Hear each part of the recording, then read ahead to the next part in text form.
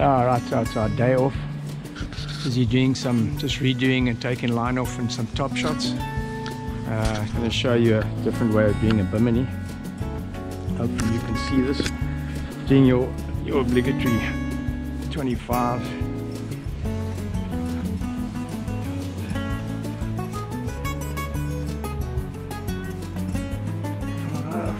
Putting it onto getting the drag tight.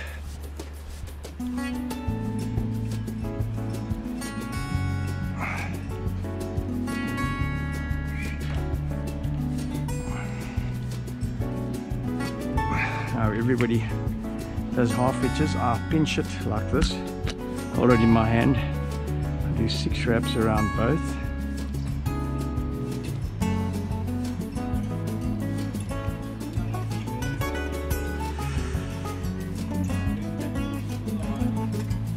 And you can see I've got my index finger in there, and then I go around. That's actually 7, that's fine. It's a little tight. And then I go through where my finger is. Go through behind where my finger is, through there, and then underneath you'll wind over and then pull that up, holding onto the spirals that you've done, and then I back wrap it.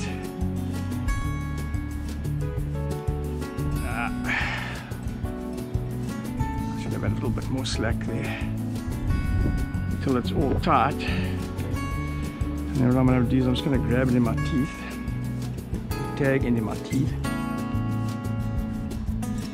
to pull it up tight like so, so that's semi-tight. And then I'm going to grab a pair of pliers, so there it's like that, so it's all wrapped neatly.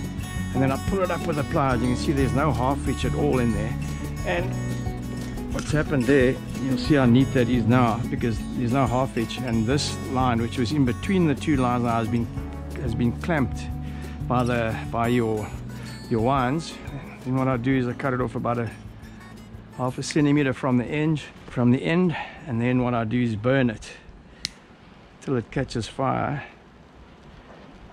If you can see that, and then just push it up against the line like that. So now you've got a super neat knot with absolutely no kinks or humps or anything in it. And I've been doing this for 40 years, and that does not come undone. So there's a close-up of the knot. You hold it straight like that. You can see where it's been burnt and pushed against it. This is 130 pound, and this way of doing it even goes through the eyes, even the smaller guides of the rods, the original rods without the big AFCOs. So yeah, I'll just turn it around. It's got nothing to catch on or anything. It's super smooth. It goes through the guides really easily, and that does not come undone at all. And that's one way of doing a 130 Bimini, with which will go through all your guides easily. Alright, so here's that again with some yellow line. Might be a bit more visible. Just pulling it tight a bit, and then I'm letting it wrap over, and then running my hand up. Keep my pinky finger in, or my index finger in there, and then I pinch it with my hand, go around both lines. 1, 2, 3, 4, 5, 6. Let's make it 7, and then I come through between the lines where my finger is through, and then underneath the loop up, and then I pinch it next to onto the wraps, and then what I do is I backwind tightly. 1, 2, basically just backwinding all the line back, which is like continuing in the Bimini but below your loop. Now I just grab that in my teeth and pull it up, and that locks it like that.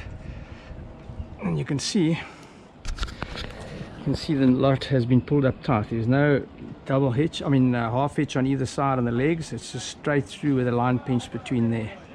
What I do now is I'll just grab it with some long nose and just pull, and I pull pretty hard just to cinch that knot up completely. So as you can see there, that knot is cinched up properly, and then I'll cut that off. Basically as half a centimeter from it, and now I'm going to burn it. So keeping it 90 degrees. I just burn it with this little flamethrower. The moment it melts up like that, I just push it against the line like such. That one could have gone a little bit better. So that one was a little bit, didn't quite. It'll torch away, and you can see that's flash up against the line, and that passes through your guides really easily. Yeah, so now your Bimini is done. Here's your Bimini, a double line, and I put it through the wind on 3 times.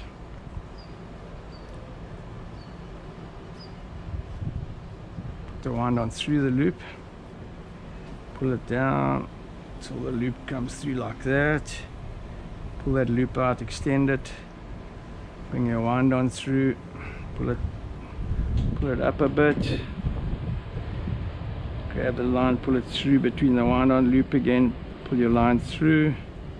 So do that 3 times, and then make sure everything is all neat and stretched out, so that when you pull it tight, it pulls up evenly.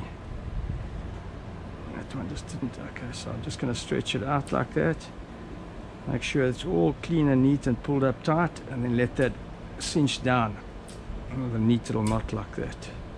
I don't know if you can see that. So that's your wind on attached with three passes through the 3 cat's paw passes through the Bimini, and that's it.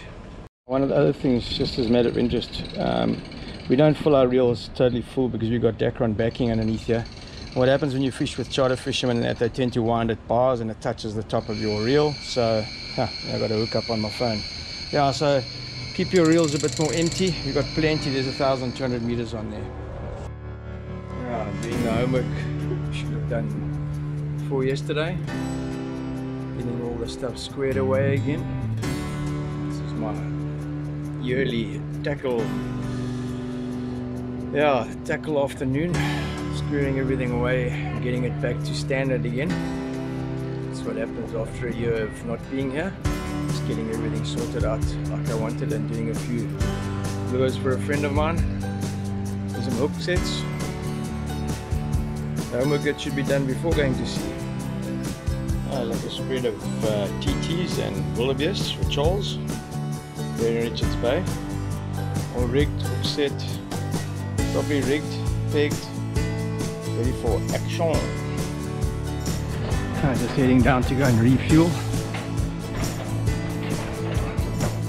Such a lekker setup here.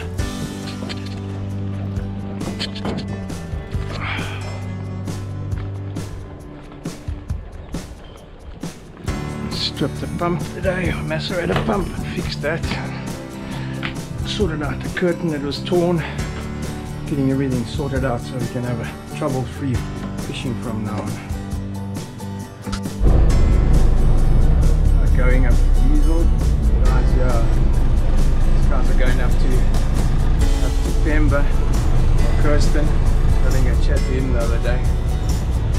So they moved out of the way for us, I think, so we can get into the